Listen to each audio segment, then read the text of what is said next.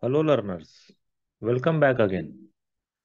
So we are continuing with the block styler and I will show you one more example in block styler. So the example in this video is colored block. If you go to this folder, you will see two files. One is C# file and another is .vb file. So we have code available in both the files. So we can work with any of these. That is perfectly fine. But the DLX file is missing here. So what we need to do, we need to go to the sample NX open applications folder, go inside C++, block styler, colored block, and from here we can copy the DLX file. So I'm copying this file and going to paste it inside .NET folder inside here. Now, as we got the DLX file, we can either work with uh, either VB file or CS file. So let's work with VB file itself. I'm going to open this VB file in Visual Studio.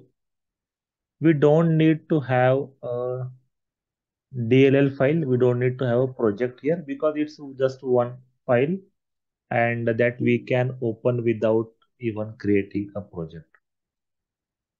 But as usual, we have to change the file name of a dialog, this block styler file with the file path.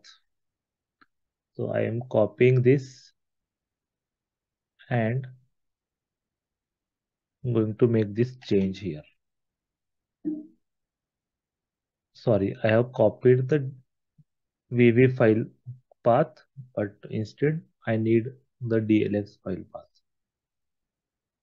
So I will keep this like this and will save this.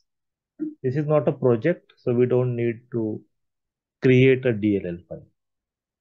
Now inside NX, I will go to menu, tools, journal and play. Here I will browse the folder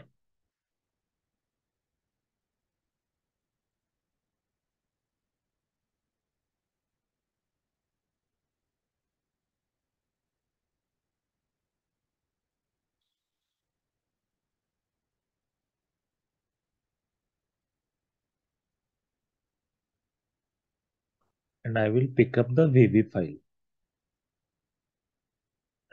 and I am going to run it. This will definitely going to open a dialog for us. So this is the dialog. Now in this dialog there is height, width, length and as well as the origin and specify block color. So you can see there is a color palette we can use inside this block. Press OK here and we also need to specify the block origin. So point dialog, let's pick up this point. So you can notice as I have picked up this point, this OK button has got enabled.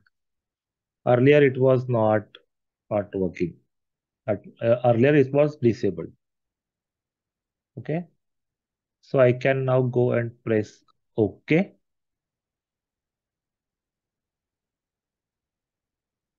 It will do something. Yeah, it is going to create the block starting from the point that I have provided as a reference. So mm, this block styler example creates a block with a defined color and also defined size. Let us use this one more time. Tools, journal, play.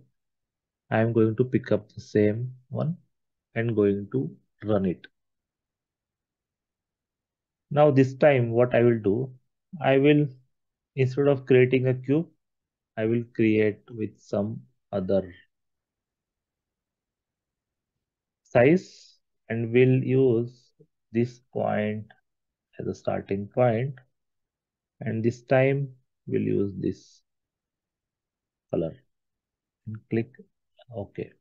So you can see this is how it creates a block, and you can even see that inside part navigator, this is a block that is created. If I right click and go and edit the parameters for this block, it's even possible. So this is a dialog for the standard block creation, how we create it using the NX feature. But the earlier block that we saw, it was a custom dialog with custom blocks there. Okay, but it is more or less copying the same thing. Uh, it is little bit of simpler version of this standard block creation dialog. Okay, I hope this is enough for you to understand about this example. I will see you in the next example. Bye bye for now and good luck.